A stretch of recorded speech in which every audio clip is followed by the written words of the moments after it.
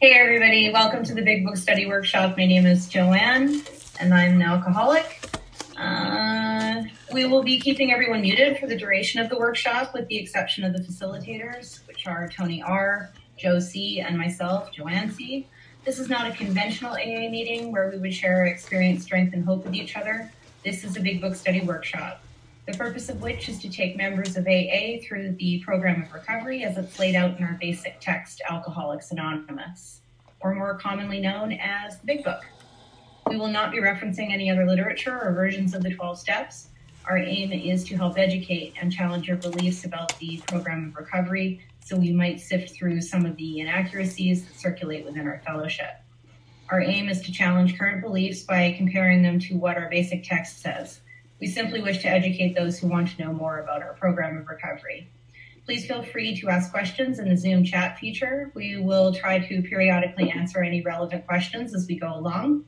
Anyone behaving inappropriately or in an abusive manner will be removed from the workshop, and you will not be permitted to return. So on that note, Tony, do you want to open us up? I'm an alcoholic. My name's Tony. Sobriety date's April 8, 1989. We're going through the Big Book of Alcoholics Anonymous that was stated earlier. What we usually open this meeting with, we determine it kind of sets the tone, what we're hoping to accomplish, and they do kind of cover this in We Agnostics. We'll start with the set-aside prayer. Joe, you all ready tonight? Ready to go, yeah. Oh, that's what I like to hear, Joe. Yeah, Joe Alcoholic. Everyone, this is called the set-aside prayer or lay-aside prayer. Dear God, please set aside everything I think I know about myself, this book, my illness, these steps, and especially about you, dear God, so that I might have an open mind and a new experience with all these things. Please help me to see the truth. Right on. Thank you for having us in your homes, being a part of this. We do this modem to modem, shoulder to shoulder, and hopefully our experience can help better understand this process. I've been doing this now, Big Book Study Workshops, a little over 30 years. Got introduced to the program of Alcoholics Anonymous 31 years ago. I've been in the fellowship since 1978. The first time I got introduced to the program of Alcoholics Anonymous, which is contained in here, was in 1989. And I've been sober as the result of the application of these principles ever since. Where we're at tonight, we're just finishing up Bill's story going into There Is a Solution. Anybody get a chance to read There Was a Solution this week and kind of go over some notes? Show of hands. I can't hear you, but you can always kind of go, yeah, I'm here. How many people are here right now? That's not too bad. 2 people. That's good. 3, 4. There we go. The hardest part about these kind of sessions, whether in person or in the meetings, is being present. So if you find yourself wandering too much, one of the things my sponsor suggested to me is just come back to the moment, take a big breath, and kind of remind yourself why you're here and what you're hoping to do, and keep an open mind. We're going to go through this process. So we covered a lot of information last week. Joe's going to cover a bit of some of the high notes in the doctor's opinion, and Joanne will kind of bring us to where we're at in Bill's story and kind of hit some high notes. So, Joe, why don't you take us through some important features here? Yeah. Hey guys, again, Joe Alcoholic. It was really interesting. We hit some of these highlights at the last session on Tuesday, and I made a comment saying that the doctor had worked with over 40,000 of us, and that's true. He worked with over 40,000 patients, but what he had come to regard, and if we look at page XXV. And this is going to be we're going to hit some key highlights, and I really advise you have your pen, your highlighter here, because it's going to really build up to something here. And so he goes on XXV, he says, to whom it may concern, I've specialized in the treatment of alcoholism for many years.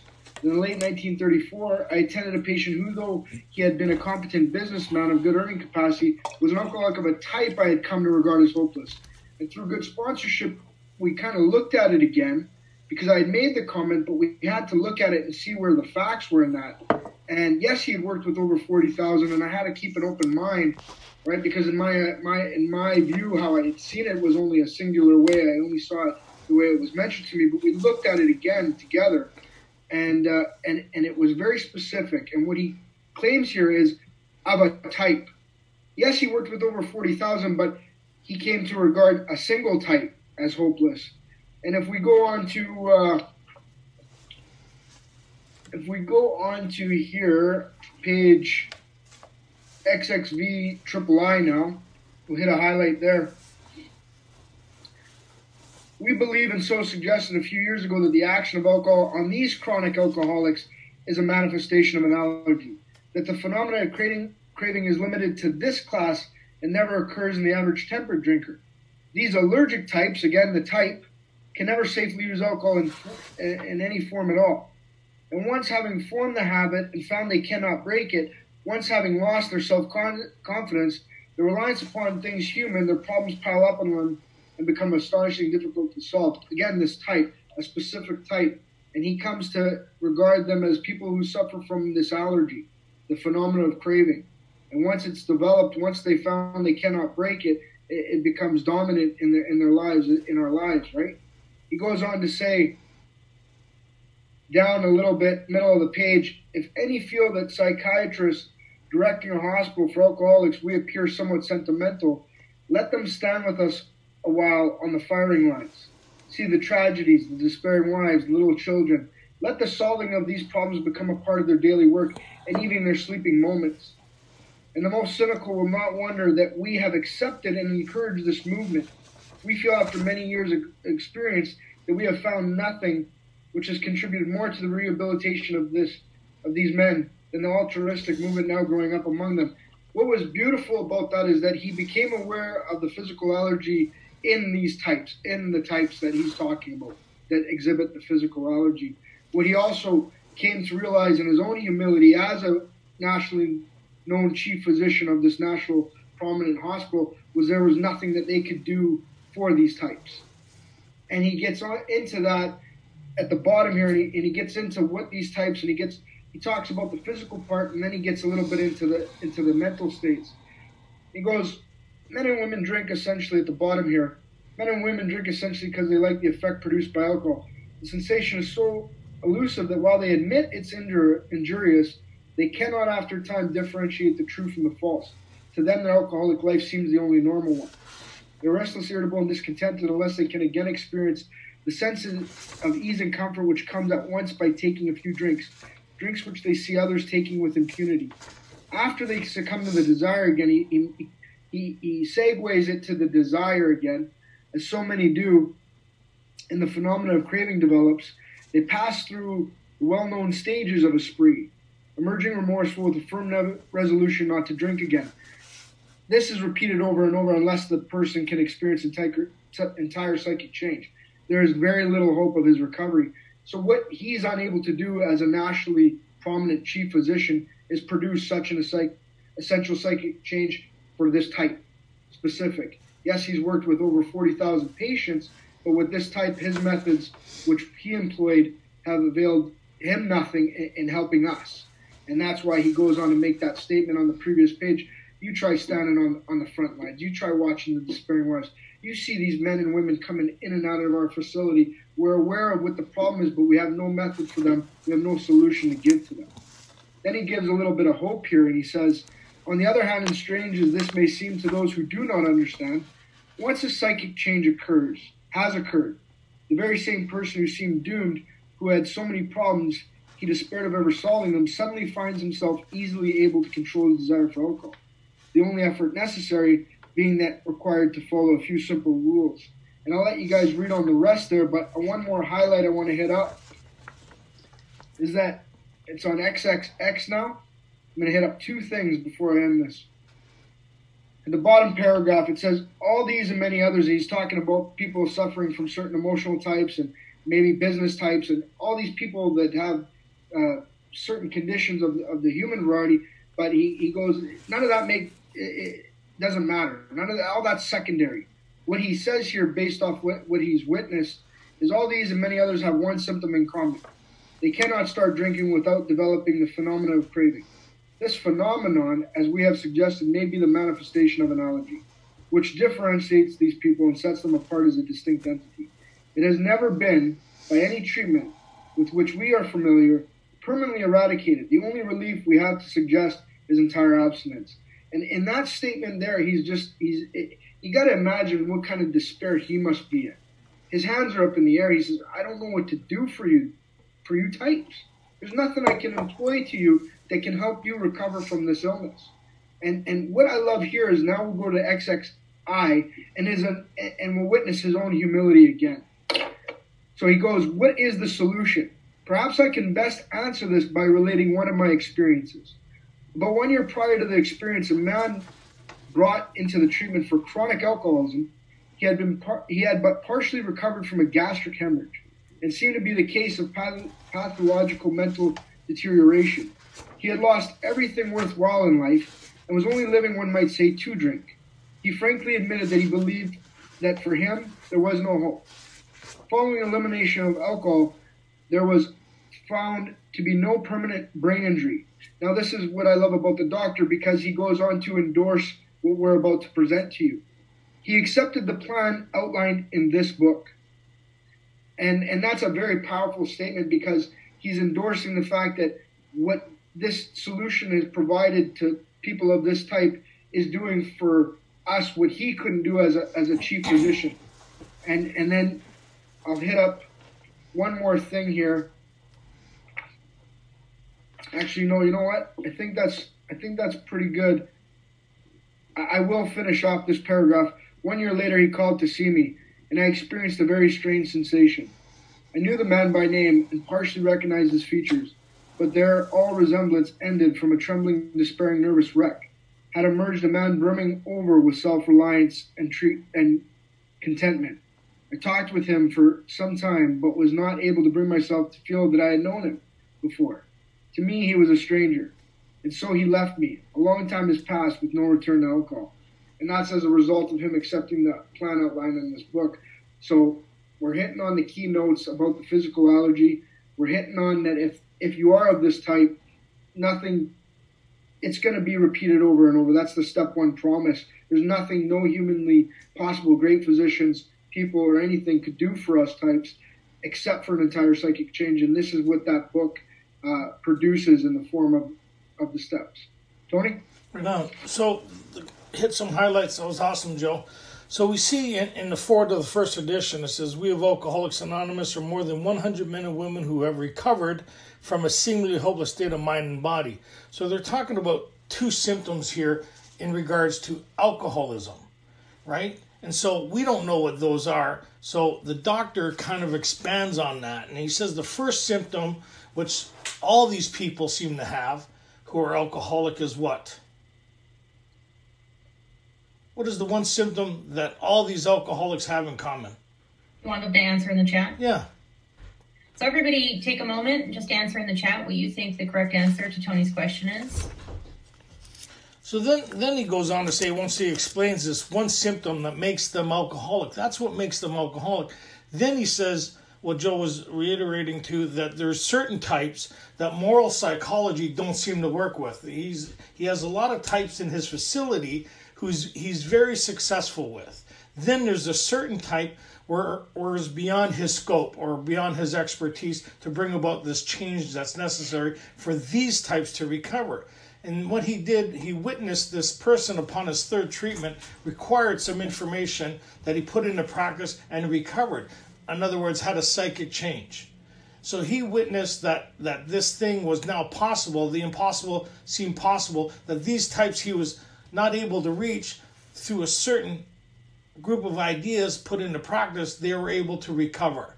And so he kind of witnessed this thing and goes, now we seem to have an answer for these types that moral psychology don't work for. And what's really confusing, there's a lot of types in our fellowship what moral psychology works for now, right? They're able to abstain for now, right? And later on they'll talk about a lot of us can stay sober for months or years given good reason. But if you don't understand alcoholism, what he was saying, unless you acquired this psychic change, it's just a matter before you drink again. So he clarified that there's only one thing that seems to save these people. What was the one thing that seemed to save these people? So that's the second question that he clarifies in his findings that he witnessed. So there's two questions.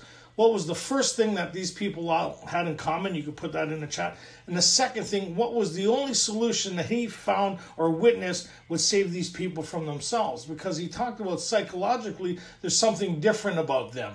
He's starting light conversations here because he's going to build on that, right? Then he gave 2 examples of people who were afflicted with this illness, who became sold on these ideas. So then we get to Bill's story, and this is where kind of Joanne, so you guys could answer those questions while Joanne kind of brings us up to where we are, the purpose of Bill's story and where we're at. Joanne, you want to hit us up? Okay. Thanks, Tony. Okay, so through the doctor's opinion, we get from the doctor's point of view his observations after treating many alcoholics for a period of time close to 20 years.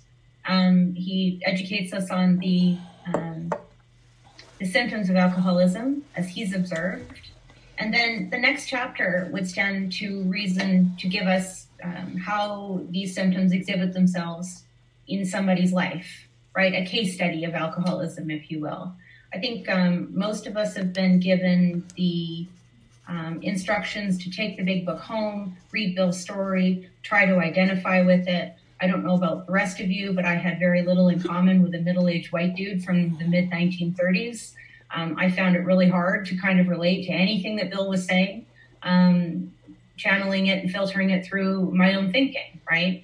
But when it's which would be a problem. I've heard you before. Disclaimer. But when it's presented as just a case study of alcoholism exhibiting itself in somebody's life, and it's not me trying to find myself in Bill's story, it becomes a little easier to see the key points that we're going to go through now. That the book is trying to convey before we move on to there is a solution. So we'd be an observer of somebody who's afflicted with alcoholism. That's the point.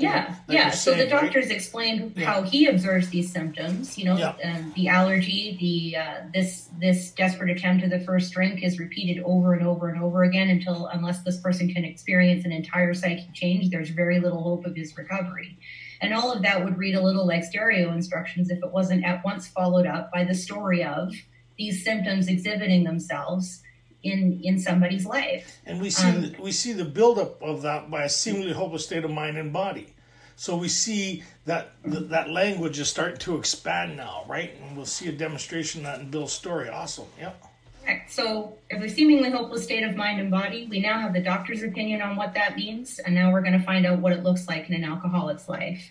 So on page 1 of Bill's story, Bill, like many of us, finds alcohol during the course of World War I.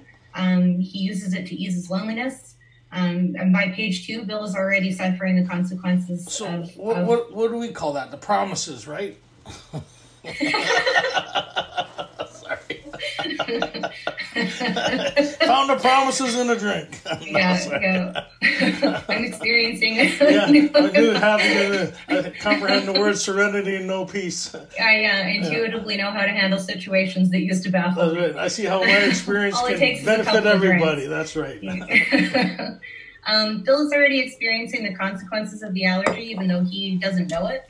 But unwilling to admit that any one of these consequences has anything to do with his drinking, even trying to convince his wife that she's off her rocker by suggesting it.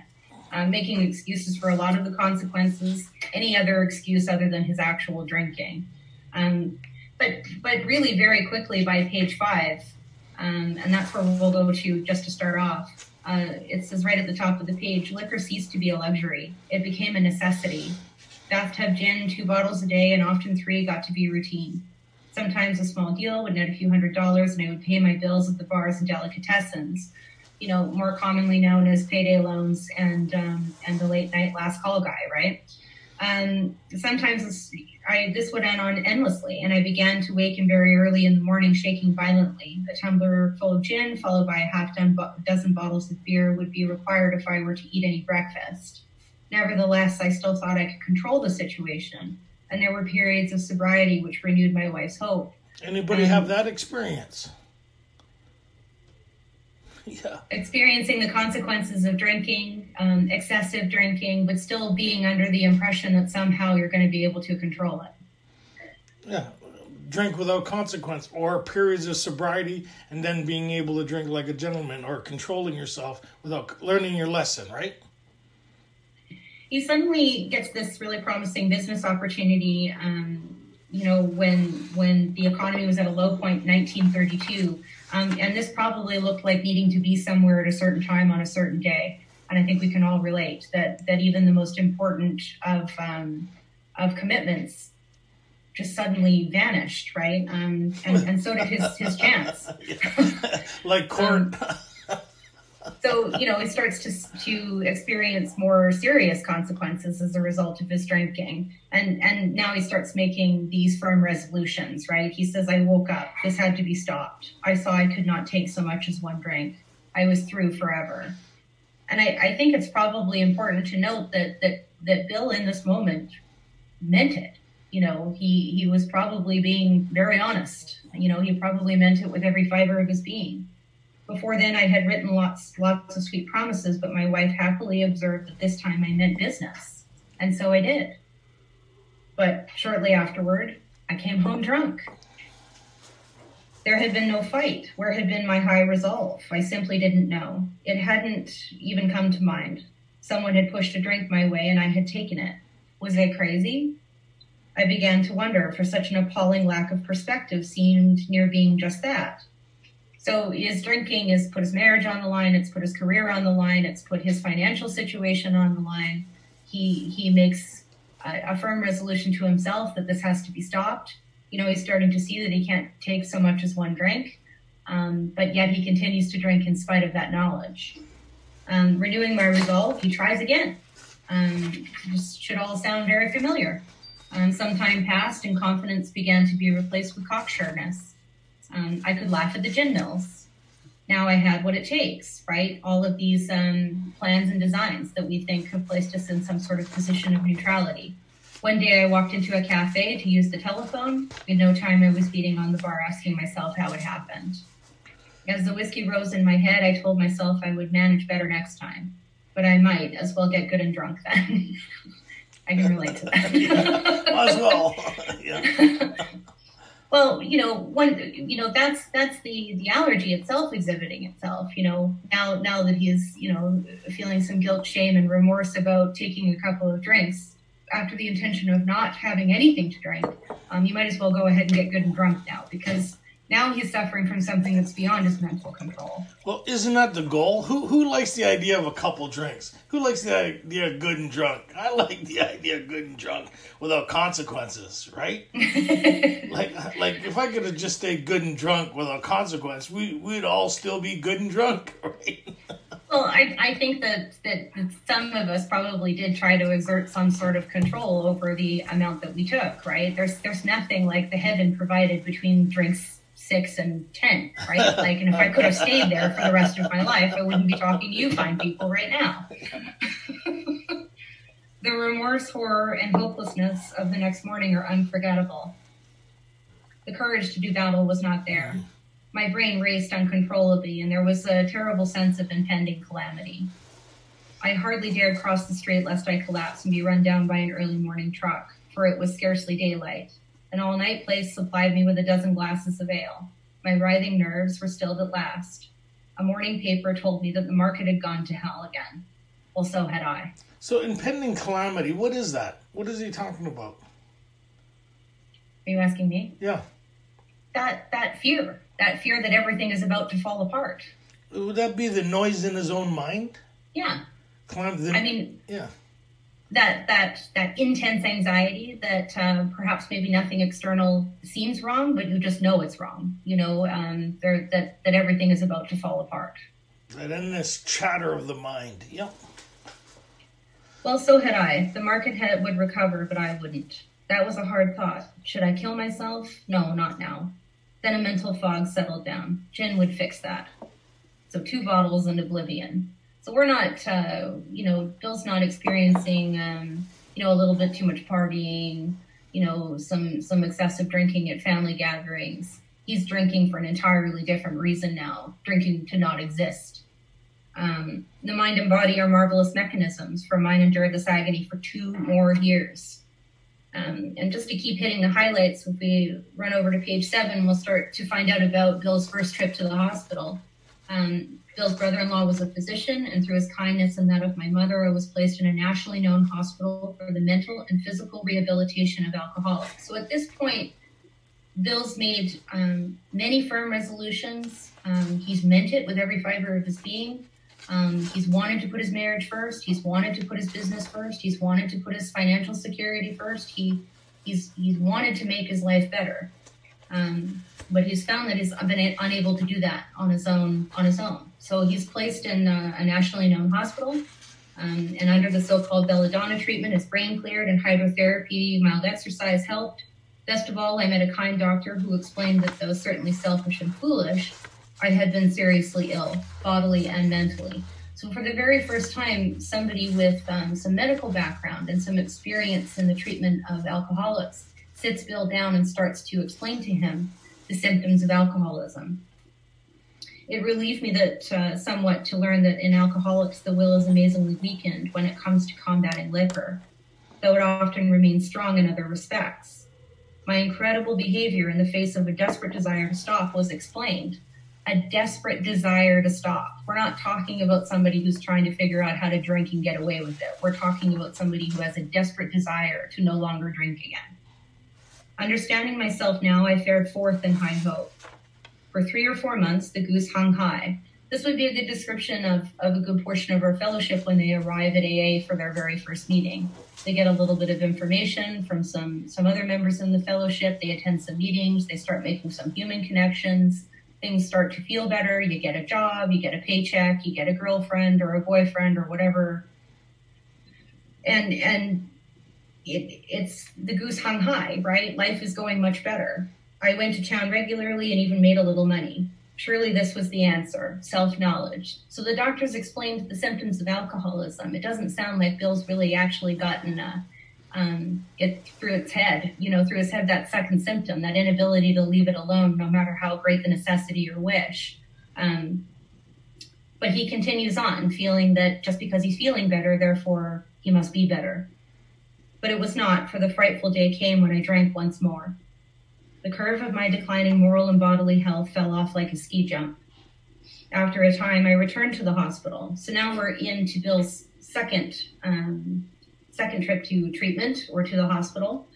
This was the finish, the curtain, it seemed to me. My weary and despairing wife was informed that it would all end with heart failure, delirium tremens, or I would develop a wet brain. I think a good portion of us probably have received ill diagnosis as a result of our excessive drinking or the lifestyle that comes along with it. And a good portion of us might actually be able to share in this experience that even that wasn't enough to keep us away from the first drink. And it wasn't enough for Bill either. She would soon have to give me over to the undertaker of the asylum. They did not need to tell me. I knew and almost welcomed the idea. It was a devastating blow to my pride. He goes on to say and summarize how he really thought of himself as being a good problem solver and that he was able to solve his other problems. But for when it came to liquor, for some reason, it just seemed to be he was unable to muster the power necessary to avoid the desperate attempt of the first drink. And he goes on to say that no words can tell of the loneliness and despair I found in that bitter morass of self-pity. Quicksand stretched around me in all directions. I had met my match. I had been overwhelmed. Alcohol was my master. And it's probably, a good point at this stage of Bill's story to recognize that that's a decent amount of surrendering, and if surrendering was the solution to alcoholism, Bill's story would actually continue on in a very different manner than it does. He's not, again, drinking to have a good time. He's not even enjoying his drinking anymore. This is a classic case of not being able to live with it and being completely and utterly unable to live without it. And he has acceptance about his situation. Yeah, acceptance, surrender, all of those little nuggets we like to toss around. Bill's experiencing all of those things. And he's done step 100%. Yeah, not sufficient to bring about any kind of change that the doctor had described in the previous chapter. Trembling, he stepped from the hospital. Fear sobered him for a bit, and then came the insidious insanity of that first drink. So he's out of the hospital for a second course of treatment. Whatever it is that Bill experienced during that time was horrific enough for fear to sober him for a bit. Again, that's probably something that a lot of us can relate to. But on our armistice day in 1934, he was off again. Would that be like play the tape through, think it through, call somebody, be still self-sufficient in keeping one sober? Yeah, I mean, majority of us have that, I was going to say one experience, but multiple experiences, that something so horrendous and so awful that happened during a bout of drinking, you'd think there's just no way I will ever drink again. And fear is the solution we try to apply. How many people's done that here? Show of hands. Right? Everyone became resigned to the certainty that I would have to be shut up somewhere or would stumble along to a miserable end. How dark it is before the dawn. In reality, that was the beginning of my last debauch. I was soon to be catapulted into what I would like to call the fourth dimension of existence. I was to know happiness, peace, and usefulness in a way of life that is incredibly more wonderful as time passes. But there's more drinking before that occurs. In November, he sits drinking in his kitchen. With a certain satisfaction, I reflected there was enough gin concealed about the house to carry me through that night and the next day. This is the phase of development of shut-in drinking. My wife was at work. I wondered whether I dared hide a full bottle of gin near the end of the bed. I would need it before daylight. His musing is interrupted by the telephone. We went over this on Tuesday night. There's a cheery voice on the other end of the line, an old school friend who happens to be sober. They hadn't seen each other in a few years, and he was amazed at his condition. Rumor had it that he had been committed for alcoholic insanity, and I wondered how he had escaped. Of course, he would have dinner, and then I could drink openly with him. Absolutely no regard for his friend's sobriety on the other end of the phone, right? He's already trying to come up with some sort of plan to get his friend drunk, right, with him. I'm mindful of his welfare. I thought only of recapturing the spirit of other days. And that goes back to the beginning of Bill's story when he says, that alcohol cured his loneliness, that he felt like he had arrived. He felt like he was a part of something. And that's, again, something we're always seeming to try to recapture. His coming was an oasis in the dreary desert of futility, the very thing an oasis. Drinkers are like that. So, Ebby arrives. He's fresh-skinned and glowing. There was something about his eyes. He was inexplicably different. What had happened? I pushed a drink across the table. He refused it. Disappointed but curious, I wondered how he had got into that. What had gotten into the fellow? He wasn't himself. Come on, what's all this about? I queried. He looked straight at me, simply but smilingly. He said, I've got religion. So that was it. Last summer, an alcoholic crackpot. Now I suspected a little cracked about religion. He had that starry-eyed look. Yes, the old boy was on fire, all right, but bless his heart, let him rant. Besides, my gin would last longer than his preaching. But he did no ranting. In a matter-of-fact way, he told how two men appeared in court, persuading the judge to suspend his commitment. They had told of a simple religious idea and a practical program of action. That was 2 months ago, and the result was self-evident. It worked. So Ebby, at 2 months of sobriety, started thinking about somebody he might be able to carry this message to, got on a train, went to Bill's house, sat in his kitchen while Bill's getting drunk, with the sole effort of carrying this message to Bill. He had come to pass his experience along to me. If I cared to have it, I was shocked, but interested. Certainly I was interested. I had to be, for I was hopeless. He talked for hours. Childhood memories rose before me. Bill starts to go through, Ebby's talking to him about something vitally important that could potentially save Bill's life. And what's Bill doing? He's drinking and thinking about himself. He starts to go on about how he'd always believed in a power greater than himself, and that he'd often pondered these things. He certainly wasn't an atheist. but that he had this prejudice in him. Over on page 11, we start getting a really key highlight about how Bill's willingness starts to shift. He does a little less thinking about his own prejudice and his own life and his own issues, and starts to see the proof across the table from him. On the third paragraph, it says, "But my friend sat before me, and he made the point-blank declaration that God had done for him what he could not do for himself. His human will had failed. Doctors had pronounced him incurable. Society was about to lock him up." So that goes back to what Joe was saying in the doctor's opinion. These are cases that these doctors had come to regard as hopeless. Like myself, he had admitted complete defeat. Then he had, in effect, been raised from the dead, suddenly taken from the scrap heap to a level of life better than the best he had ever known. Had this power originated in him? Obviously it had not. There had been no more power in him than there was in me at that minute. And this was none at all. That floored me. It began to look as though religious people were right after all. Here was something at work in a human heart which had done the impossible. My ideas about miracles were drastically revised right then. Never mind the musty past.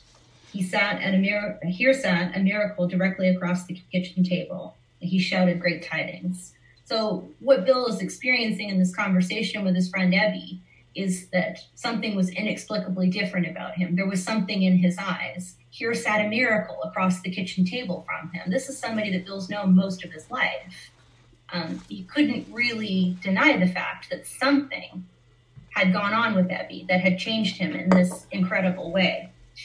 He saw that my friend was much more than an inwardly reorganized. He was on a different footing. His roots grasped new soil. This is the beginning of the carrying of a message that has depth and weight, right? Bill can't do anything but notice the change. Despite the living example of my friend, there remained in me the vestiges of old prejudice. Here comes the thinking again, right? He starts to go muse on about, universal mind or spirit of nature. He had resisted the thought of a czar of the heavens, however loving his sway might be. And it was Ebby that suddenly says to him something that changed Bill. Why don't you choose your own conception of God? It was only a matter of being willing to believe in a power greater than myself. Nothing more was required of me to make my beginning. That's it. That's all Bill had to do in that moment. Even sitting drinking across the table from Ebby, the only thing required of him in that moment was a willingness to believe. He didn't even have to have the beginnings of the belief yet. Over on the next page, it says that Over on the next page, it says at the hospital I was separated from alcohol for the last time. Treatment seemed wise, for I showed signs of delirium tremens. So this is Bill's third course of treatment. He goes back to Towns Hospital, back to Dr. Silkworth. But the difference this time is that he has Ebby to support him and Ebby to show him this course of action, which is actually outlined on page 13. And I'll just read it in its entirety. And you guys see if you can hear the common theme between what Bill experiences on page 13 and our 12 steps as they are today.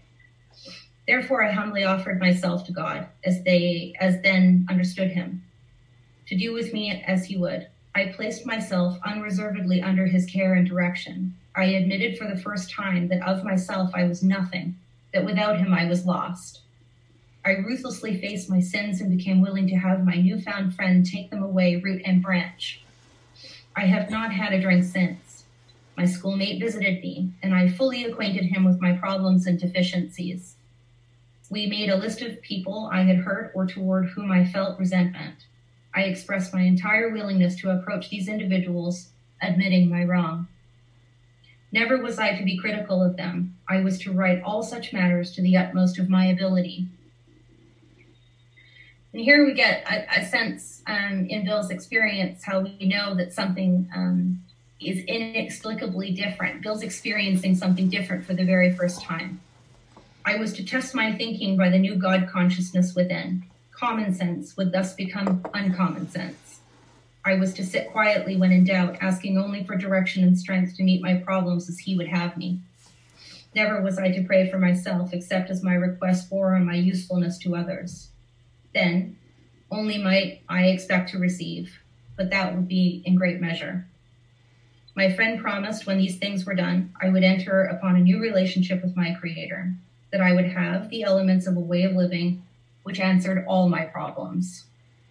Belief in the power of God, plus enough willingness, honesty, and humility to establish and maintain the new order of things were the essential requirements. So Bill's been through a course of action. He's begun to have this experience.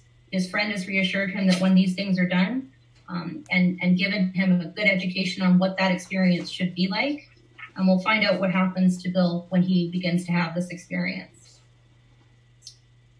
These were revolutionary and drastic proposals, but the moment I fully accepted them, the effect was electric. There was a sense of victory, followed by such a peace and serenity as I had never known. There was utter confidence. I felt lifted up as though the great clean wind of a mountaintop blew through and through. God comes to most men gradually, but his impact on me was sudden and profound. For a moment I was alarmed and called my friend the doctor to ask if I were still sane. He listened in wonder as I talked. We were talking about on Tuesday that only somebody, as hopeless as Bill had become, would start to question his sanity because he's suddenly starting to experience peace and serenity for the first time. It's like, where did all the calamity go? Where did all the static go? Where did all the crazy thinking go? Suddenly, right where you are, you start to feel at perfect peace and ease. Finally, he shook his head, saying, something has happened to you I don't understand, but you had better hang on to it. Anything is better than the way you were. The good doctor now sees many men who have such experiences. He knows that they are real. While I lay in the hospital, the thought came that there were thousands of hopeless alcoholics who might be glad to have what had been so freely given me. Perhaps I could help some of them. They in turn might work with others. So that's Bill's experience in Towns Hospital. When he arrives home, he says that his wife and him and Lois abandon themselves to the enthusiasm, to the idea of helping other alcoholics to a solution of their problems. So he begins carrying the message to as many alcoholics as he possibly can. It was fortunate for my old business associates remained skeptical for a year and a half, during which I found little work. Most of us expect to be presented with a job and a new life within our first 2 weeks. Bill sets his sights on helping alcoholics. I was not too well at the time and was plagued by waves of self-pity and resentment. This sometimes nearly drove me back to drink, but I soon found that when all other measures failed, work with another alcoholic would save the day. Many times I have gone to my old hospital in despair. On talking to a man there, I would be amazingly lifted up and set on my feet. It is a design for living that works and rough going. So he's saying that even in his first year or so, or first year and a half of sobriety, life didn't perfectly hand him everything that he needed or felt he required. He used this recipe so that he could continue to experience the things that Evie said he would experience if he practiced this recipe. The recipe being to acknowledge the self-pity and resentment, to look to this relationship with a power greater than himself for all things, and then to resolutely find another alcoholic to work with. You got that guy, Kim? Thank you. He goes on to summarize, the amounts of people that he's seen restored to sanity, families brought back together. I've seen men come out of asylums and resume a vital place in the lives of their families and communities. Business and professional men have regained their standing. There is scarcely any form of trouble and misery which has not been overcome among us. It's not that there is an absence of difficulties. It's just that there's a recipe for dealing with them. So we see so far what he was like, what happened, and what he's like now. So in regards to the two questions, what was the first thing that we all have in common? What were some of the answers on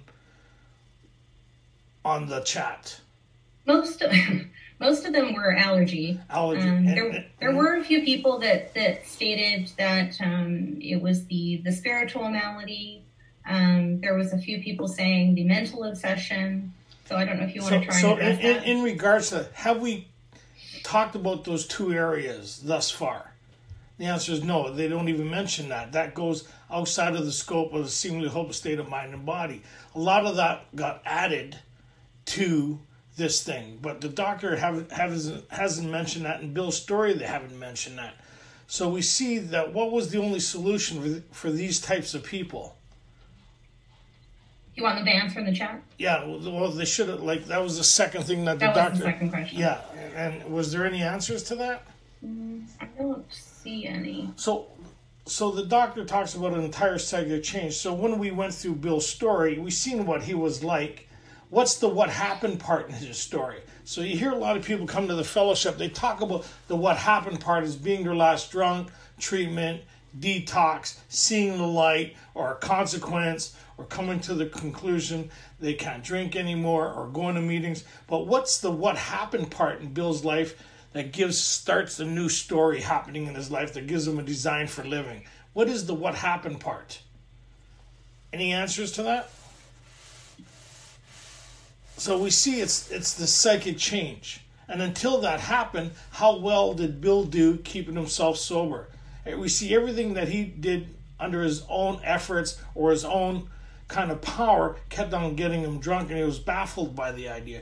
Then we see somebody explained alcoholism to him, and then he thought that was the answer. And it wasn't until Ebby showed up, carried a message to him, Bill put it in his life, and then he had a spiritual experience or psychic change.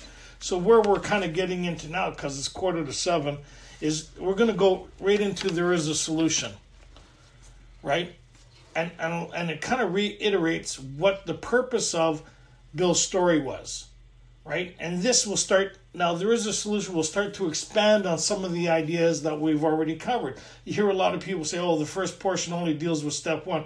Well, right now we've actually started to deal with what the nature of the problem is, what it kind of looks like, what the solution is, and that there's a course of action, and we've been given examples to that, and we're just getting into there is a solution, and we've covered all those areas and given examples of that, and we've referred to the solution being outlined in this course of action. So we're going to expand on that conversation of the mind, the body, the solution, and the fellowship. These elements that seem to take place that Bill started to establish in working with other people, the gathering and all this other stuff. So there is a solution, page 17. We'll kind of read through the first page because there's a lot of really, really wild stuff there. If you got your pencil, highlight some of the stuff that you think is interesting, and then we're going to kind of pick up speed a bit on this, right? Did you want to read through that? Me? Yep. Okay. You want to start at the top of the page? That helps. Usually you want to start at the tremendous fact. No. Well, it kind of, see, what it does at the top of a lot of times people, you hear things, what this is about, that's about. The book always answers its own questions. Well, what was the purpose of Bill's story, right? You hear a lot of people say, well, it's to find myself, it's to do this or do that. The book answers itself, what was the purpose of Bill's story, and it'll expand on it, which is really interesting. In this first paragraph, it kind of has a lot of strength or reinforcement to what this is all about. Go ahead. We have Alcoholics Anonymous know thousands of men and women who were once as hopeless, just as hopeless as Bill. See, nearly all have. Yeah, they changed that thousands in, I think, the second edition. It wasn't in the first edition, right? They changed that number. Before, it started off with 100 men and women, right? I think we looked into that. Joe, when did they change that? They changed that in the second edition. So you hear a lot of people, the real happy people in AA, they go, well, not everybody stayed sober out of the first 100 men and women. Well, not everybody will stay sober here. That's why it says of those who really tried, 50% got sober at once of those who really tried. And then after a few relapses, just because you're sober now doesn't mean you're out of the woods to relapse again. That means those 50% that really tried, stay sober and remain that way. That means to the time they died. So far, I'm a part of that 50%. Beforehand, I wasn't a part of that statistic because I never really did this. But since I've done this, since Joanne's done this, and since Joe's done this, and since thousands of people have done this, they haven't relapsed, right?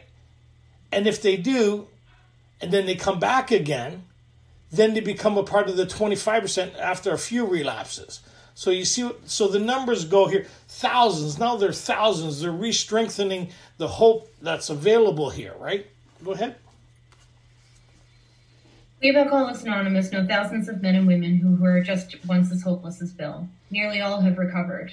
They have solved the drink problem. Which, how many people think that's good information? They're reiterating there again that we can recover. And not only was there 100, this reinforced, there's been thousands. And since then, how many people? Like hundreds of thousands, probably in the millions, who have incorporated this way of life, who found a happy, joyous, and successful way of life. So if you jump down to the tremendous fact.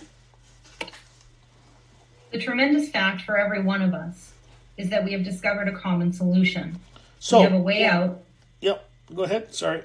We have a way out on which we can absolutely agree, and upon which we can join in a brotherly and harmonious action. So is this for me? You hear people say, well, for me, recovery, mine. Collectively, this is alcoholism. If you have this problem, collectively, you have the same problem we have. Collectively, this is the same solution that we all agreed on. We of Alcoholics Anonymous are more than 100 men and women who have recovered from a seemingly hopeless state of mind and body. So they're all agreeing what the problem is, they're all agreeing what the solution is, and they're all agreeing what the course of action is, and collectively they're all having the same experience. It's not my program. You hear people say, well, my program, it's not ours. It's their program that we put into our lives. It's their program that they incorporate in their lives to have the same experience as the first 100 men and women, or since thousands, if you want what we have. Well, we have a way out which we can absolutely agree. We're all in agreement. It's not God as I understand him. People get hooked up on that. It's the same solution for all of us. We'll find out what that is. It's the same understanding what the problem, solution, and the course of action is. It's not singular, it's collective. And they're reinforcing that here, right? This is the great news this book carries to those who suffer from alcoholism. Do you want to skip down, or do you want to just... Yep, go ahead. An illness of this sort, and we have come to believe it an illness, involves those about us in a way no other human sickness can. If a person has cancer, all are sorry for him, and no one is angry or hurt. But not so with the alcoholic illness. For with it, there goes annihilation of all the things worthwhile in life. It engulfs all whose lives touch the sufferers. It brings misunderstanding, fierce resentment, financial insecurity, disgusted friends and employers, warped lives of blameless children, sad wives and parents. Anyone can increase the list. So when we kind of look at, when we listen to ourselves or we hear people who are coming back, you hear them being hard on themselves, like they're blaming themselves for relapsing, right? So that puts it into a behavioral problem instead of an illness. If you knew you suffered from an illness and you were experiencing the symptoms of continuously relapsing, that means it's untreated. That means I need to reapproach how I look at this or the solution necessary to do it. If you beat yourself up, you're reiterating that you should know better, that you should be able, without even realizing it. It's so subtle how we approach this. Or if you have a sponsee that's relapsing, you give them grief for relapsing. What they're saying here is you've now put the onus on them as a behavioral problem, and they should know better, they should try harder, they should surrender more, they should do something within their own power to fix themselves. So that's what they're kind of saying. We give them grief for their illness. Instead of standing back as sponsors or people who've been through this, the reason you keep on realizing is because you're suffering from an illness and that you haven't experienced the psychic change or spiritual experience. And the reason you haven't experienced this at the level necessary to recover, you haven't done this course of action. Is that kind of, it's pretty, so then the next part of this is really important to what this is all about, right? We hope this volume will inform and comfort those who are, or may be affected. There are many. Highly competent psychiatrists who have dealt with us have found it sometimes impossible to persuade an alcoholic to discuss his situation without reserve.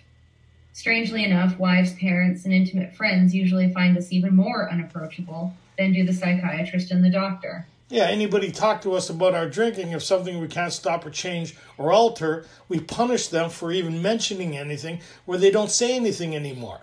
So the silence happens in the home, right? Anybody ever punish somebody for asking you about your drinking, or you stop talking to them or avoid them or try to, because we don't know why we're doing what we're doing, right? And we get irritated when people ask us, "What are you do? Why are you doing that?" Good question. Like you're kind of suggesting I have an alternative thing. Why are you always going down that road? You're suggesting that I have an alternate path. Does that kind of make sense? Okay. So this next, I think, squiggly writing, this may be important. But the ex-problem drinker who has found the solution, who is properly armed with the facts about himself, can generally win the entire confidence of another alcoholic in a few hours. Until such an understanding is reached, little or nothing can be accomplished. So, but the ex-problem drinker who has found a solution or this solution, who is properly armed with facts about themselves. What are the facts that we need to be properly armed about ourselves about? What are those facts? Well, a good portion of the book has started to educate us on those facts already. And which are? The symptoms of alcoholism. Yeah, so when you understand that, and the hopeless feature of it is that we keep going back to it, regardless of what's happened to us, that the doctor reiterated, and witness of people of this type in his facility. So they're saying, like when Ebby showed up with Bill, Ebby had the facts, but he also had a solution, and he won the confidence of Bill. When Bill talked to Bob, here we are 2020 with the same recipe in here. Until such an understanding is reached, little or nothing can be accomplished. So in Bill's story, where did the shift happen in Bill's story where there was a different story available for Bill? It was when Ebby showed up, not beforehand. So it's the same when we go to meetings today. Until the same thing happens with us in the Fellowship of Alcoholics Anonymous, our story continues to be the same. We keep on approaching this as a behavioral problem instead of an illness, but we don't know that. My 11 years in and out, I was under the impression it was a behavioral problem. It's something I could fix and I could alter it and I could change if I keep on trying harder. But when somebody presented the facts to me, nearly 31 years ago, and introduced me to this thing, it made perfectly good sense why I was doing the things that I was doing and why I needed to have this solution, and I needed to do the course of action set out by those that went before me. So collectively, I came with the same understanding that they had on the problem. Collectively, I understood the solution they applied to their life and what that was and what that looked like. And collectively, I did the same course of action they did. So I became a part of the thousands. It's not singular. So when we carry this message, I'm carrying the same experience of those of the first 100 men and women, or since thousands. So if these people were in meetings, would they all sound the same, or would they all sound different? They would all sound the same. Any show of hands, would they sound different or the same? For those that said they'd sound the same, kind of show of hands there. Right? And that's the message of Alcoholics Anonymous.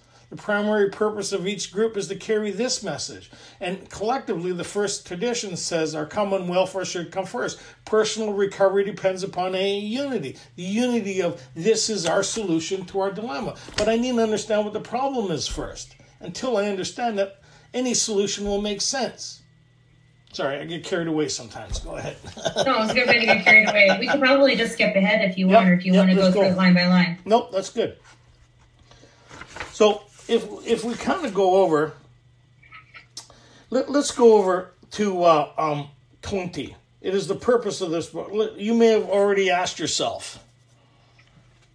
You may have already asked yourself. We're on page 20, and there is a solution for you guys. Anybody who needs to know where we are in the book, page 20. And hopefully you're going through this alone at home, because it's your job to go through the book, right? And it's your job to get educated. We're hitting the highlights to kind of say, you know what, like, let's revisit some ideas here. That's what the worksheets are for. So you go through this, right? Go ahead. You may already have asked yourself why it is that all of us become so very ill from drinking. Doubtless, you are curious to discover how and why, in the face of expert opinion to the contrary, we have recovered from a hopeless condition of mind and body. So how many symptoms, again, did they just cover? Hopeless condition of the mind and body. People add to that. It gets confusing because they take the human element, which we get into after we start talking about the human element a bit, and we agnostics, but we really get into the human element from page 60 on through the rest of the book that we apply spiritual principles to. We apply spiritual principles to the human element, not alcoholism. We can't treat alcoholism. We have a treatment for it. There's a big difference, right? But we need to understand the two different elements. There's the human component to this, and there's the illness component to this. So what we're looking at is the illness component of alcoholism with those who are afflicted by it. Yep. If you are an alcoholic who wants to get over it, you may already be asking, what do I have to do? It is the purpose of this book to answer such questions specifically. We shall tell you what we have done. Before going into a detailed discussion, it may be well to summarize some points as we see them. How many times people have said to us, I can take it or leave it alone. Why can't he? How many people heard that? Just don't drink. Just don't take the first one. Just go to meetings. Just don't do it anymore. Like, did you have to come to Alcoholics Anonymous to hear that as a solution? I knew that before I even got here, that I'm not supposed to do that. I'm here because I'm not able to not do that. If I was able to do that, how many people would have came to AA? So we had this, I'm going to go on a little thing here. We had somebody say, relapse doesn't have to be a part of your story. It is a part of your story. Otherwise, you wouldn't come here. If you're able to keep yourself sober, why would you come to AA? Why would you look for a solution? If Bill was able to keep himself sober, we see that relapse is very much a part of his story. So we say things that really don't make much sense. Then people say, well, you can't experience relapse if you haven't experienced recovery. Anytime you want to have a different experience and you're unable to do that, that's relapse from the goal or the idea or the hope. No? Yes? Sorry, did I have a moment there? Okay, go ahead. Go ahead. No need to be sorry. Why don't you drink like a gentleman or quit? That fellow can't handle his liquor. Why don't you try beer and wine? Lay off the hard stuff. His willpower must be weak. He could stop if he wanted to. She's such a sweet girl. I should think he'd stop for her sake. I'm leaving that alone. Okay, go ahead. Nobody ever called me a sweet girl. Yeah, like people used to say that if you could just control your meaning, there's got to be a way you could drink without consequence, because that's what I thought the problem was. I'm always ending up in trouble. I'm always having consequences. I'm always doing... So that's the problem. It's not alcohol's not my problem. I like alcohol. It's the consequences associated with it. How many people are aware of that understanding? I'm an alcoholic because of the consequences. How many people are under that idea? The reason I'm alcoholic because the DUI, I end up in jail, the failed marriages, the lost jobs, the inability to pay the rent. Well, how many people who don't have a drinking problem end up in jail or have car wrecks or failed marriages or lose their job? So interesting, right? The doctor told him if he ever drank again, it would kill him, and there he is all lit up again. Now, these are commonplace observations on drinkers, which we hear all the time. Back of them is a world of ignorance and misunderstanding. We see that these expressions refer to people whose reactions are very different from ours. And even in our own fellowship, that's why I was talking to Joe and Joanne, people like us, within our own fellowship, there's a certain type of alcoholic within our own fellowship that are not able to get sober based on a percentage how these other people are getting sober. And these other people are getting sober by I'm trying to be nice here, by something that's happened to them. They had a revelation, and then you hear them. I went to treatment, or I seen the light, or I surrendered. I just stopped picking up, and they're still their own solution, right? And they're able to stay sober. The only requirement for AA membership is desire to stop drinking. So you hear them, they do a singular act, and that keeps them sober. I play the tape through. I take 24 for me. I pass it around. These are the things I do to keep me sober. Those things don't work for alcoholics of our type, and that's what the fellowship was built on, or this book was built on, for alcoholics of our type, that moral psychology or self-fixing self or trying to recreate our lives based on self and desire isn't enough. That's what they mean back of them is a world of ignorance. That's why we certain people guilt newcomers who are coming back or relapsing all the time. We think guilt, shame, and shaming them publicly in a meeting or belittling them will be enough to keep them sober the next time. That, have you learned your lesson? Have you done enough research? Like, how? That's an ignorant statement. Have you done research?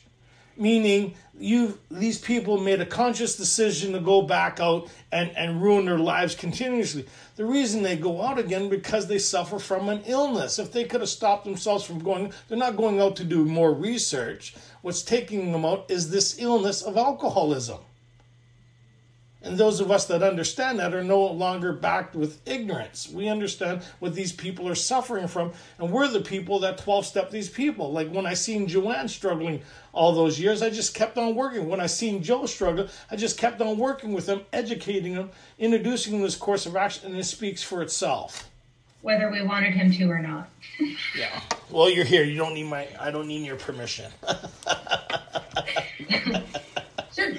Just to back up on what Tony's saying, we see that these expressions refer to people whose reactions are very different from ours. What they're referencing is people who have a different reaction to alcohol than we do, right? These are people that have never experienced the allergy, right? So that's where their ignorance and their misunderstanding comes from. It's very different. Or the second part is the malady, this thing that happens in the mind that happens with us that doesn't happen with other people. We're not quite there yet, though. Well, the doctor talked about it a bit, and Bill talked about it a bit. Somebody pushed a drink my way. Was I crazy? Well, they start going into the different types of drinkers, right? Yep. Like, these are the people that have sort of these misunderstandings. Moderate drinkers have little trouble in giving up liquor entirely if they have good reason for it. They can take it or leave it alone. Then we have a certain type of hard drinker. He may have the habit badly enough to gradually impair him physically and mentally. It may cause him to die a few years before his time. If a sufficiently strong reason, so ill health, falling in love, change of environment, or the warning of a doctor, all of these things that we try to hang our sobriety on, becomes operative, this man can also stop or moderate. Although he may find it difficult and troublesome, and may even need medical attention. But then they go on to say, what if the real alcoholic? He may start off as a moderate drinker. He may or may not become a continuous hard drinker. We can probably actually see that through the elements of Bill's story we went through tonight. But at some stage of his drinking career, he begins to lose all control of his liquor consumption once he starts to drink. So when they use that real alcoholic, a lot of people get offended by that. There's a lot of potential alcoholic. Then they're saying, what about the real alcoholic? All these other methods that we just talked about, falling in love, ill health, warning of a doctor, self-talk, frothy emotional appeal, all this stuff won't work for us. We will pass the lie detectors test and I'll never do it again and I'll mean it and we'll do it again. Like Bill's story, right? The real alcoholic. I had a moment there. I'm all right. It also goes back to the doctor's opinion, right? Talks about it. Once having formed the habit, found they cannot break it. This is the progression of this allergy taking place, right? That's why that's... And also the condition of the mind. Yeah. And finding it astonishingly difficult to solve. It becomes the takeover, right? A hostile takeover within the mind. Because they're talking about here, there's groups of people that can keep themselves sober based on certain ideas, falling in love, right? A warning of a doctor, self-talk. But what about the real alcoholic? The only thing that saves these people is an entire psychic change. There's nothing else. So we're building on that idea here. Okay, go ahead. You want to skip over to the bottom of page 22 and we can start moving on to why? Oh, yeah. Let's get into the good stuff. Okay, so now that we've got a pretty strong education on this allergy, and this is the common symptom that we all have in common, it says at the bottom of page 22, so that's page 22, and there's the solution. We know that while the alcoholic keeps away from drink, as he may do for months or years, he reacts much like other men. We are equally positive that once he takes alcohol, whatever, into his system, something happens both in the bodily and mental sense, which makes it virtually impossible for him to stop. The experience of any alcoholic will abundantly confirm this. These observations would be academic and pointless if our friend never took the first drink. True or false? In the chat, true or false? These observations would be academic and pointless if our friend never took the first drink. Getting all true. So if I never took the first drink, I wouldn't trigger the phenomenon of craving, and then there wouldn't be consequences and associated with my drinking. Drinks that I see others taking with impunity, I can't because I have this allergy. So the only solution that they offer for people like us is an entire abstinence. But if I can't stay abstinent, then there must be a different problem. That's what they're kind of going to get into here, right? Well, if abstinence was the solution to alcoholism, then this would be a very short book, right? It would just be avoid the first drink, don't suffer the consequences if you're drinking, thanks for showing up. Therefore, the main problem of the alcoholic centers in his mind. Sorry, let me back up there. Go ahead. These observations would be academic and pointless if our friend never took the first drink, thereby setting the terrible cycle in motion. Therefore, the main problem of the alcoholic centers in his mind rather than in his body. Are they starting a new conversation here?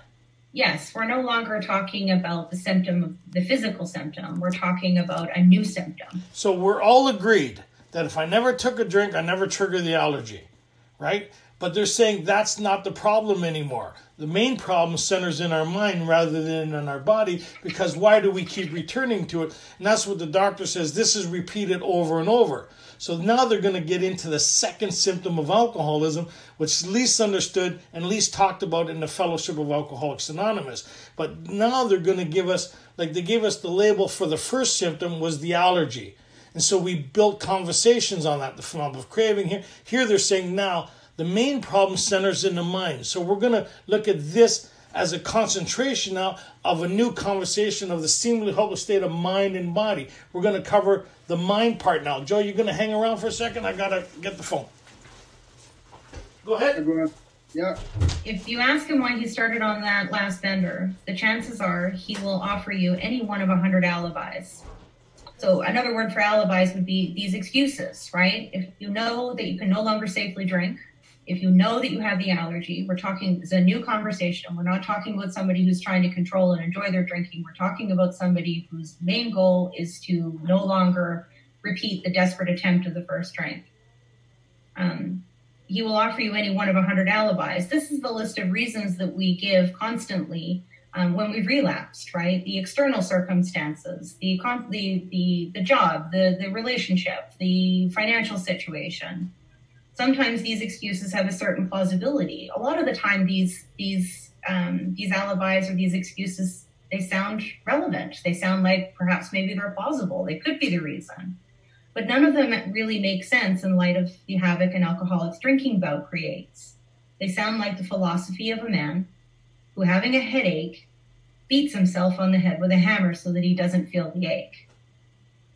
If you draw this fallacious reasoning to the attention of an alcoholic, he will laugh it off or become irritated and refuse to talk. You want to expand on that, Joe? Yeah, well, it's like being called out for your drinking by anybody, right? You're making up an excuse to why you do it because you really don't understand why you do it. And so any other idea that you come up with makes good reason for why you do it. But to people witnessing what you're going through, it doesn't make sense. It's an illness. It's plain insanity to why you do what you do. And that segs way into this next paragraph here, which is the truth, right? Most of us, in our hearts, we don't even know, but something we've made up makes sense, right? We're just trying to get people off our back. That's kind of what that top said, right? Yeah, it's like how many people has relapsed here before coming to AA, said I was never going to drink again, and you drank again. And then even coming to AA, show of hands, how many people have sworn to never do it again, and you promised people and you meant it, snot running out of your nose, and you're so remorseful you're never going to do it again. And then you did it again. And now you're baffled at that, so you need to come up with an excuse why you did it. How many people told the people, I did it because of this person, this situation. I got situational sobriety. As long as the situations are all right, I'll maintain sobriety. Well, the situations are never all right. Right? So as long as I give myself an excuse why I do it, then I'm not beyond human aid, am I? I just got to watch out for that trigger. It's those triggers. Right? That's why I relapsed. Well, that's not what they're saying we relapse here, because the main problem of the alcoholic centers where? In his mind. In the mind. And we need, if we come up with excuses why we do it, then we could still depend on who? Us. So that goes into the segue where we're going here. I love the way this is leading up to this. It's like almost like entrapment. Okay, go ahead. Once in a while, he may tell the truth, and the truth, strange to say, is usually that he has no more idea why he took that first drink than you have. Some drinkers have excuses with which they are satisfied part of the time, but in their hearts, they really do not know why they do it. Remember, Bill, somebody pushed a drink my way. Was I crazy? Right? That kind of moment. Like, anybody ever come to after, like, while drinking, go, oh my God, I'm not supposed to be doing this? Why they do it. Now they're going to qualify this. Once this malady has a real hold, they are a baffled lot. What malady are they talking about? What malady are they talking about? Write that down. We're going to spend a couple seconds around this, because this is the building block that leads to the idea that leads us beyond human aid, that makes more sense the more I understand it, the more I understand why I have to have a psychic change or spiritual experience, and I can't rely on me to keep me sober. They're explaining. You guys in the chat, you're all wrong. I'm getting spiritual craving, allergy, spiritual. So this is good, right? Because how many times have they talked about the spiritual malady so far? Zero. So they started a new conversation of where does the problem lie? In the Mind. centers in the mind. So they started this new conversation. Why are they baffled? Why are these people baffled? Because in their hearts, they don't know why they do it. Yeah. Do what? Continue to drink. Once this malady has a real hold, they're a baffled lot. What? This condition in the mind. Malady is my wife has her master's in English. And if you look up the word malady, it has a lot of different explanations of what it could possibly illness, this. But really, it's a condition that's really undefined. But it is a condition that centers in the mind. It's a malady. It's really hard to pinpoint the characteristics of it, but the characteristics of these people keep on drinking and they don't want to drink and they're baffled. So the second symptom in alcoholism centers where? In the mind. And they call it what? Malady. That's why they're baffled. There's a condition in the mind, they call it a malady. They can't see, feel, and touch it, but when it becomes present again, they're drinking and they're baffled. Does that kind of make sense? How many people has heard that before? Explanation on this page. We don't like this page. We like the other page where I could just be aware of it and work on me, and I don't call a friend, call a sponsor, think it through, self-working on self. And now we're going to get into the second part. What is the... we'll revisit and get... There's the obsession. So once this malady has a real hold, they are a baffled lot. End sentence. There is the obsession that somehow, someday, they will beat the game. And what's the game? Try to stay sober. But most people will think to control and enjoy their drinking. Most people will say that.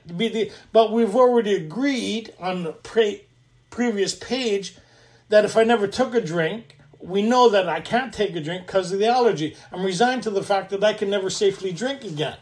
But I keep on drinking again. So they're saying here, right, there's the obsession. What's the obsession? Of me keeping me sober.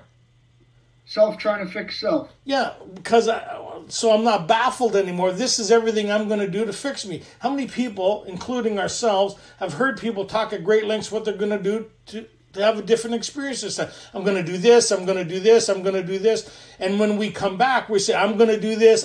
We're obsessed with us fixing us. We're our first obsession. Son of a bitch, that's not good news. Because I may not be much, but I'm all I think about. How many people spent all day thinking? The obsession, this constant chatter in the mind. Anybody have a problem? You spend all day, you create it, but you're spending all day trying to fix it. How many people spent all day trying to fix a problem that they can't find a way of fixing? But it doesn't stop you from thinking about it. So here's alcoholism. They're saying it's an illness that centers in the mind. It's kind of call it a malady, but we really, it's kind of interesting now they're starting a new conversation. We've seen how obsessed we were with fixing ourselves. How obsessed was Bill with fixing himself? Oh, we saw that through his entire story, right? Fear sobered him for a bit. He attempted to sober himself on self-knowledge. These are all the things he tried to employ to stay sober, to keep away from the first drink. This is not the example or the story of somebody who's trying to control and enjoy their drinking. This is somebody who desperately understands that they cannot safely consume alcohol in any form at all. But now the obsession becomes, how do I stay away from that first drink? How do I stop the desperate attempt in the first How drink? do I beat the game by not taking the first one? Right. So we've seen now, it goes period, but they often suspect they're down for the count. When did Bill suspect he was down for the count? After a second time in treatment, I would say. Right? Wasn't he? Second, Yeah. right? So it kind of reiterates what they're talking about. Often they suspect they're down for. Now they're going to keep that conversation going. This is the first time they use the word obsession in regards to us fixing us. Now, then they're going to say, but the tragic truth, like, see, everybody following along here, how this is set up here? Because it's not about the allergy anymore. We all agreed. And it's about how do I stay sober under any and all conditions. Well, I can't because this thing that they're referring to as the second symptom in alcoholism is the malady that centers where? In the mind. We don't like that because that places us beyond human aid. We'll continue to be baffled. Right? So, the tragic. Is that a good word? Tragic? Yep. Yeah. Yeah. Now, so we're I think we can all relate to that. Oh, we're losing a lot of people now. They're just going right off the paper. We do not like this truth. It doesn't change the fact whether you accept it or don't accept it. At least we're getting educated on it now. That's what this whole point is about. And a lot of this will go against a majority of what we've been taught all along. But what does the book say? If we get back to the basis of what the book says and get re-educated about facts about ourselves, then it makes more sense what I need to do. The tragic truth. The tragic truth is that if the man be a real alcoholic, the happy day may not arrive. There's He that is word lost. again. Real alcoholic. This condition that centers in the mind. He has lost control. At a certain point in the drinking of every alcoholic, he passes into a state where the most powerful desire to stop drinking is of absolutely no avail. Stop. And some of us could do it for months or years, but we find we return to it again. Was that not Bill's experience? How many people's experience has that been here? So it's interesting, they're talking our language now. What language are they talking? They're talking the language of alcoholism. This tragic situation has already arrived in practically every case long before it is suspected. The fact is that most alcoholics, for reasons yet obscure, have lost the power of choice in drink. Our so-called willpower becomes practically non-existent. We are unable, at certain times, to bring into consciousness with sufficient force the memory of the suffering and humiliation of even a week or a month ago. We are without defense against the first drink. And what do they call this characteristic here? What do they call these symptoms or this characteristic or this explanation? What is the term to explain this paragraph? What term did they use to explain this paragraph? They call it a malady that centers where? In the mind. This is the characteristic of it.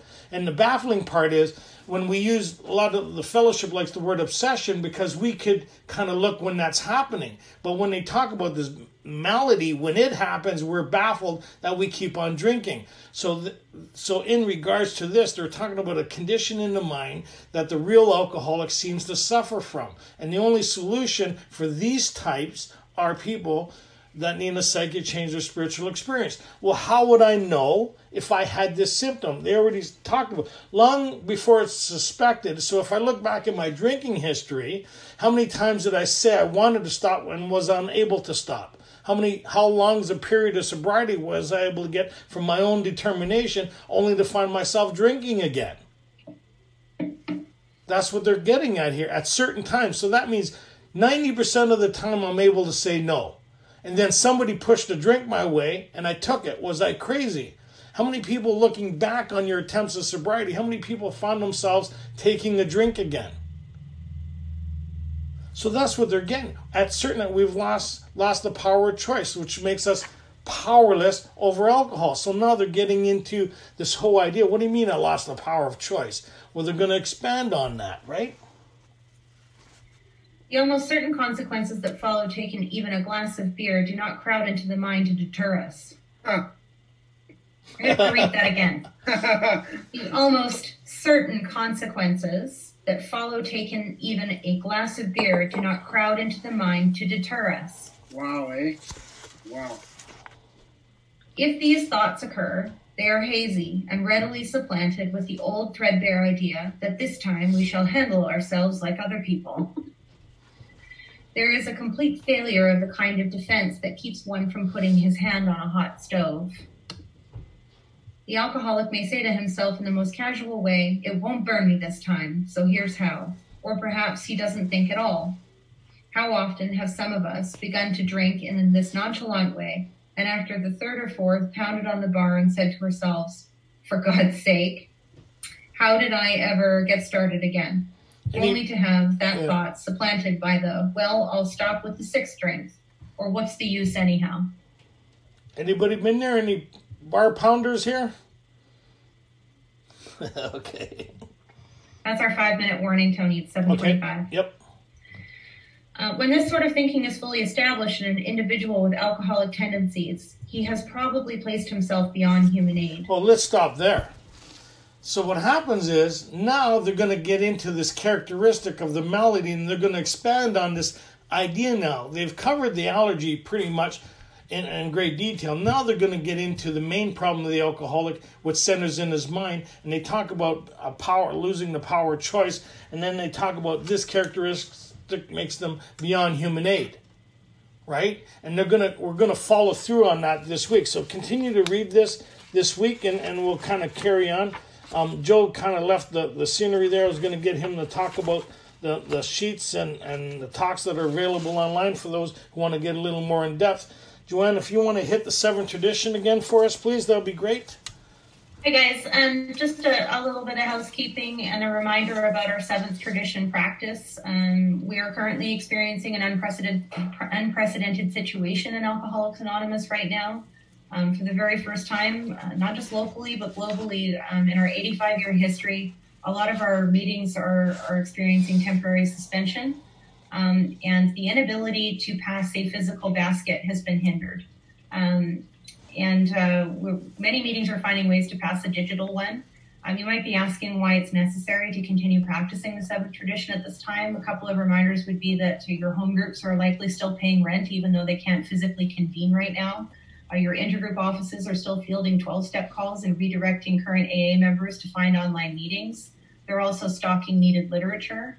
Your local districts, like District 40 is hosting this meeting, are hosting telephone remote community meetings.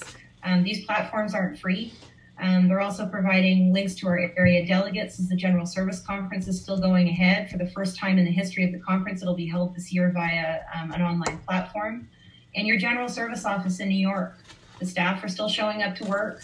They're still working to support all levels of service. Literature still needs to be distributed. Calls still need to be answered. Online platforms still need to be maintained. And all of this, guys, costs money. And if we want to maintain our tradition of not accepting outside contributions, you can find a way through safely to do online contributions through aa.org, or get in touch with your local DCM or local district treasurer to find out how you can contribute to your local intergroup office. Thanks, guys. Joe, you got a minute? You want to hook us up with the sheets and the talks, and anybody looking for extra help? Yeah, I was just typing something, but for anybody that wants to get involved with this and follow along on the YouTube link, we have sheets available on our YouTube channel. The channel is Tony.R Vancouver. We have the PDF format of the Big Book study sheets. I've been pumping out my email on here, and a couple other of our members from our home group have been pumping out our emails, and we're all providing you with the same sheets. We have a talk designated. We have an 11 piece talk that takes you through the sheets. and other talk about certain areas of spiritual aspects, step one, and all around the basics of the book and beyond. So, again, if you want to get involved, email one of us, and thanks for participating, guys. Awesome. And we're going to, Tuesday, we're going to pick up where we left off, read more about alcoholism this week, and we're going to pick up the pace a bit. But we needed to get the foundation down on the conversations and the symptoms of alcoholism, what we'll be expanding on. Kim, did you want to add anything to that, Kimberly? Absolutely. Just a reminder that tomorrow night, Vanny Paw will be taking over our meeting. The young people in AA in Vancouver are going to be having a fun-filled night, so I can have the night